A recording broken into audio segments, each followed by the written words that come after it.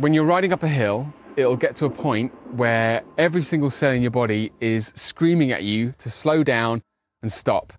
But we don't have to. And I want to show you a technique that is going to train you to have a stronger mind so that you can really push yourself to your potential beyond where you thought you could go. And it's something that we could do anywhere, and it's just using your breath. So we're going to do a breath hold technique, and we're going to do it right now. So join in with me. We're going to hold our breath. Here we go.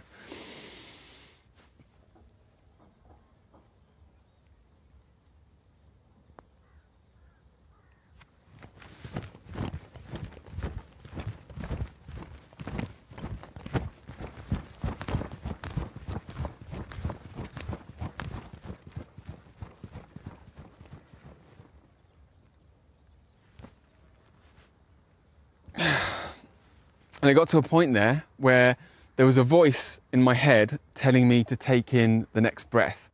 And I visualized that there was this voice here, this lizard brain shouting at me to take in the next breath, but I was the gatekeeper. There was a conversation being had, and I wasn't letting him in. He was shouting and getting all irate at me to take in the next breath. We're going to die in the next few seconds. But I knew that I wasn't going to die in the next few seconds. And that conversation is the same conversation that I'm having when I'm really pushing myself hard on the bike up a hill. And the reason I'm showing this technique is because it's about practicing having that conversation with the lizard brain and just realizing that what the lizard brain is saying, what the lizard brain is telling you to do, is not what has to happen. You're in pain. Every single cell in your body is screaming at you to slow down and stop.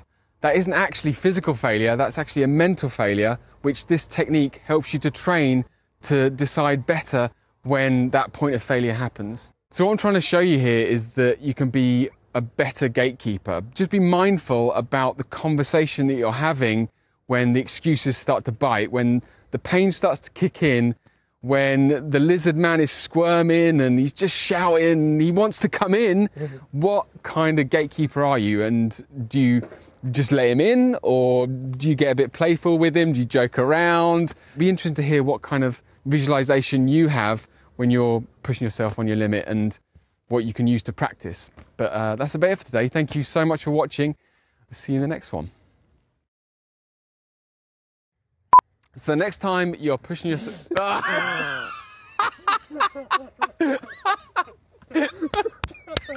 This is so funny. Okay.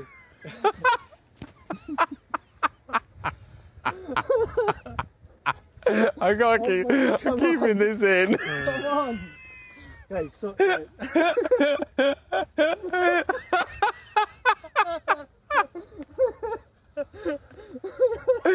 I'm keeping this in.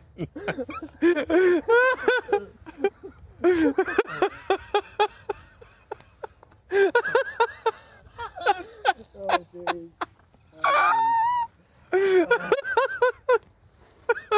I'm definitely putting this in.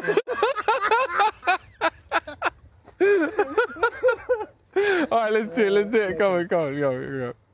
No, so I can do it. Let's go. So next time you're going up. Yeah, got it. So next time you're going up it.